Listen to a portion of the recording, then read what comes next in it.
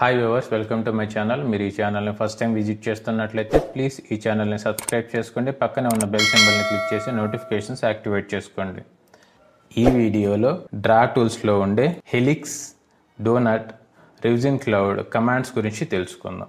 So first tool తీసుకున్నట్లయితే హెలిక్స్కి command హెలిక్సే, HELIX అని ఇచ్చి మీరు ఎంటర్ ప్రెస్ చేసినట్లయితే హెలిక్స్ అనేది యాక్టివేట్ అవుతుంది. ఇప్పుడు specific centre point of base అనేది అంటుంది, ఎందుకంటే ఒక హెలిక్స్ అనేది centre point, base radius, top రేడియస్ల మీద క్రియేట్ అనేది అవుతుంది మెయిన్గా. దాని తర్వాత ఏంటంటే ఒక హైట్ కానీ ట్విస్ట్ కానీ ఇవ్వచ్చు.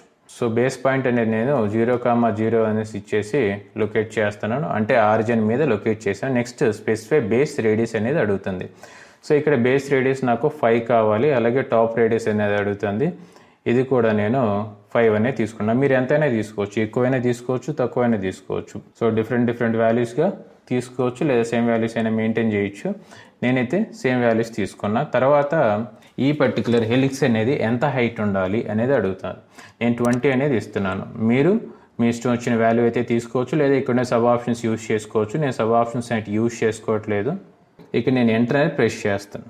చూడండి, హెలిక్స్ అనేది క్రియేట్ అయిందా లేదా అనేది చూడాలంటే నేను ఇచ్చిన వాల్యూస్కి ఇక్కడ స్క్రీన్లో చూపించట్లేదు కాబట్టి టాప్ మీద క్లిక్ చేయండి, ఆటోమేటిక్గా చూపిస్తాయి. ఇక్కడ సర్కిల్ లాగా వచ్చిందంటే మీరు 3D వ్యూలో చూసుకోవాల్సి ఉంటుంది. ఇక్కడ నేను 3D వ్యూ మీద క్లిక్ చేస్తాను. అంటే ఈ పర్టికులర్ ఆప్షన్ మీద కనుక క్లిక్ చేసినట్లయితే, హోమ్ బటన్ మీద కనుక క్లిక్ చేసినట్లయితే ఈ 3D వ్యూలోకి అనేది చూపించేస్తుంది. సో 3D వ్యూలో చూడండి, నేను ఇచ్చిన హైట్ ఆ రేడియస్ని బేస్ చేసుకొని షేప్ అయితే క్రియేట్ అవ్వడం జరిగింది. సో ఇప్పుడు దీని ట్విస్ట్లు ఇవన్నీ అడ్జస్ట్ చేసుకోవాలంటే, సో ఇందాక నేను చేంజ్ చేయలేదు, బట్ ఇప్పుడు చేంజ్ చేయొచ్చు. ఎందుకంటే దీని మీద డబుల్ క్లిక్ చేసినట్లయితే ఆప్షన్స్ అనేటివి వస్తాయి. ఇక్కడ ఏ ప్రొఫైల్కి అయినా మీరు ఒకవేళ ఎడిటింగ్స్ చేసుకోవాలంటే ఆ ప్రొఫైల్ మీద డబుల్ క్లిక్ చేసినట్లయితే ఇలాగ ఒక విండో వస్తుంది. దీంట్లోంచి మీరు చేంజ్ చేసుకోవచ్చు. లైన్కి అయినా కావచ్చు, సర్కిల్కి అయినా కావచ్చు, సో రెక్టాంగిల్కి అయినా కావచ్చు. మ్యాక్సిమం ప్రొఫైల్స్కి అయితే ఇలాంటి విండో అయితే వస్తుంది. సో వాటిని బట్టి మీరు చేంజెస్ చేసుకోవచ్చు. సో ఇక్కడ నాకు టర్న్స్ అనేటివి ఎన్ని ఉండాలి? సో చూడండి, టర్న్స్ 3 ఉన్నాయి. నాకు టర్న్స్ టోటల్గా 15 ఉండాలి. సో 15 అనేసి ఇచ్చేస్తే 15 నెంబర్ ఆఫ్ టర్న్స్ వచ్చినాయి చూడండి. అదేవిధంగా సో ఇక్కడ సో టోటల్గా టాప్ రేడియస్ ఎంత ఉండాలి? 5 అనేది ఇచ్చాను. సో ఇక్కడ నాకు 5 కాదు 15 ఉండాలి అనుకుందాం. 15 అనేసి ఇచ్చేస్తే 15గా కన్వర్ట్ అవుతుంది. సో డైరెక్షన్ కూడా మార్చుకోవచ్చు. ఇది కౌంటర్ క్లాక్ వైజ్ అనేది ఉంది. మీకు క్లాక్ వైజ్ కావాలంటే ఇక్కడ క్లిక్ చేసుకొని క్లాక్ వైజ్లోకి కూడా మార్చుకోవచ్చు. సో ఇలా మీరు సో చేంజెస్ అనేటివి చేసుకోవచ్చు అనమాట. సో నెక్స్ట్ వన్ తీసుకున్నట్లయితే డోనట్కి కమాండ్ ఏంటంటే డోనట్, DONUT, డోనట్ అని టైప్ చేసి మీరు ఎంటర్ ప్రెస్ చేసినట్లయితే డోనట్ టూల్ అనేది యాక్టివేట్ అయిపోతుంది. ఇప్పుడు specify inside diameter of donut అనేది అడుగుతుంది, ఎందుకంటే డోనట్ అనేది 2 సర్కిల్స్ మీదే డిపెండ్ అనేది అయ్యి ఉంటుంది. సో ఇక్కడ సో నాకు ఇన్సైడ్ డయామీటర్ అనేది ఎంత ఉండాలి అంటున్నానంటే 3 ఉండాలి. సో అలాగే అవుట్ సైడ్ డయామీటర్ అనేది నేను 5 తీసుకుంటున్నాను. సో 5 ఇచ్చేసి ఎంటర్ చేసినట్లయితే చూడండి, అక్కడ 2 సర్కిల్స్తో క్రియేట్ అయింది. ఇప్పుడు specify centre point of donut. So డోనట్కి ఏదైతే సెంటర్ పాయింట్ ఉందో అది ఇప్పుడు ఎక్కడ లొకేట్ అవ్వాలి అనుకుంటున్నారు.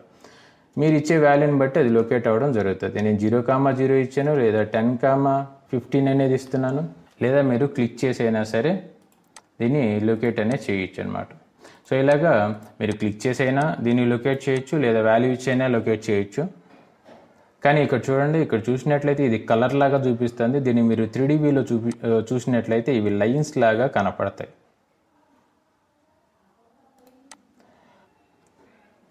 సో నెక్స్ట్ వన్ వచ్చేసి revision cloud. So revision cloud అనేది ఈ 2019 వర్షన్లో 3 టైప్స్గా ఇచ్చారు. అంటే ప్రీవియస్గా 2014, 13 లేదా 16, 15 వర్షన్స్లో తీసుకున్నట్లయితే ఇది 3 టూల్స్ ముందుగానే ఉండేది. ఇన్ని 3 టైప్స్గా ఇవ్వలేదు, సింగిల్ టైపే ఉండేది. అది కూడా రివిజన్ క్లౌడ్ అని మాత్రమే టైటిల్ పెట్టి ఇచ్చేవాళ్ళు. మనం డ్రా చేసేదాన్ని బట్టి దాని షేప్స్ ఏంటి క్రియేట్ అయ్యేటి. ఇప్పుడు కూడా క్రియేట్ అయితే కానీ బట్ 3 టైప్స్గా చూపించారు ఇక్కడ అంతే. సో రివిజన్ క్లౌడ్కి కమాండ్ ఏంటి అంటే REVC అనేసి ఇచ్చేసి మీరు ఎంటర్ ప్రెస్ చేసినట్లయితే రివిజన్ టూల్ అనేది యాక్టివేట్ అవుతుంది. సో రివిజన్ టూల్లో మనకి ఇంపార్టెంట్ ఆప్షన్ ఏంటంటే ఆర్క్ లెంత్ అనేది చాలా ఇంపార్టెంట్. ఫస్ట్ వన్ తీసుకున్నట్లయితే ఎందుకు అంటే ఆర్క్ అనేది మనం 2 సైజెస్లో ఫిక్స్ చేయాలి, దాన్ని బట్టి షేప్ అనేది క్రియేట్ అవుతుంది. So first of all arc length అనేది యాక్టివేట్ చేయాలంటే కమాండ్ ఇచ్చేసి ఎంటర్ చేసినట్లయితే రివిజన్ క్లౌడ్లో ఆర్క్ లెంత్లోకి ఎంటర్ అయ్యాం. ఇక్కడ స్పెసిఫై మినిమం లెంత్ అనేది అడుగుతుంది. సో మినిమం లెంత్కి నేను 4 అనేది ఇస్తున్నా. 4 ఇచ్చేసి ఎంటర్ చేస్తే మినిమం లెంత్ అనేది ఫిక్స్ అయ్యింది. అదేవిధంగా మ్యాక్సిమం లెంత్ అనేది ఎంత కావాలనుకుంటున్నారు. మినిమం లెంత్ని 3 times చేస్తే అది మ్యాక్సిమం లెంత్ లిమిట్. అంటే మినిమం లెంత్ నేను ఇక్కడ 4 తీసుకున్నా, మ్యాక్సిమం లెంత్ ఎంత అవ్వాలి అంటే 12 అవ్వాలి. సో 12 కన్నా తక్కువ ఎంతైనా తీసుకోవచ్చు, కానీ 12 కన్నా ఎక్కువ తీసుకోకూడదు.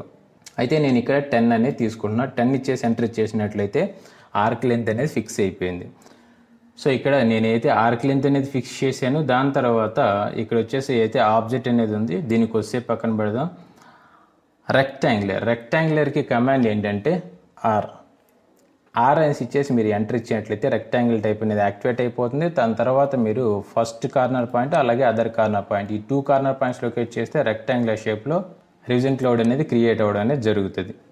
సో అలాగే నెక్స్ట్ వన్ తీసుకున్నట్లయితే పాలిగన్, REVC అని ఇచ్చేసి ఎంటర్ చేసి, సో పాలిగన్ P ఎంటర్ అనేసి ఇచ్చేస్తే పాలిగన్ అనేది యాక్టివేట్ అవుతుంది. పాలిగన్ అంటే ఇక్కడ నెంబర్ ఆఫ్ సైట్స్ మనం చేంజ్ చేసే కొద్దీ అది పాలిగన్నా లేకపోతే వేరే టైప్ అనేది డిపెండ్ అనేది అయి ఉంటుంది. మీరు ఇచ్చే నెంబర్ ఆఫ్ సైట్స్ని బట్టి అది క్రియేట్ అవ్వడం జరుగుతుంది. మీ ఇష్టం, మీరు ఎలాగైనా క్రియేట్ చేసుకోవచ్చు. ఎంటర్. నేను చూడండి డిఫరెంట్ అంటే నెంబర్ ఆఫ్ సైట్స్ అయితే చేంజ్ చేస్తూ డిఫరెంట్ షేప్ అనేది క్రియేట్ చేశాను. సో ఇలా మీరు క్రియేట్ చేసుకోవచ్చు. సో నెక్స్ట్ వన్ వచ్చేసి free hand, REVC enter. Free hand command F అని ఇచ్చేసి ఎంటర్ చేసి, ఫ్రీ హ్యాండ్ అంటే ఏం లేదు, మీరు ఎలా డ్రా చేస్తే అలా వస్తుంది. ఇది ఓల్డ్ వర్షన్స్లో ఉంటుంది.